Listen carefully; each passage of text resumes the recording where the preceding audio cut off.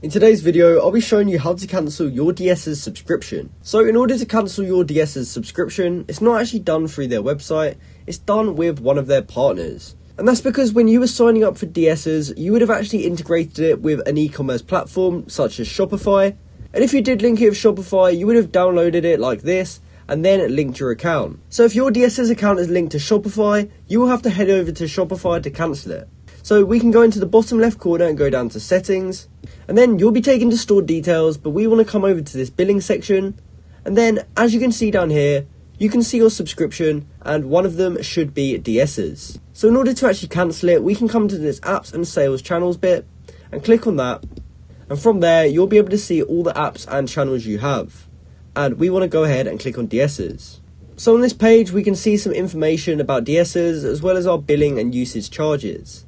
But the only way to actually cancel the subscription is to uninstall the app. So we have to come down to the bottom and click this button here. So from here we have to choose a location, and then you can choose your reason for uninstalling, and you can also provide some feedback if you like. And from there you can click uninstall, and now we can head back to this billing section, and as you can see, DSers is now removed from my subscription. So that's how you can cancel a DSers subscription. I hope you found this video helpful, and thanks for watching.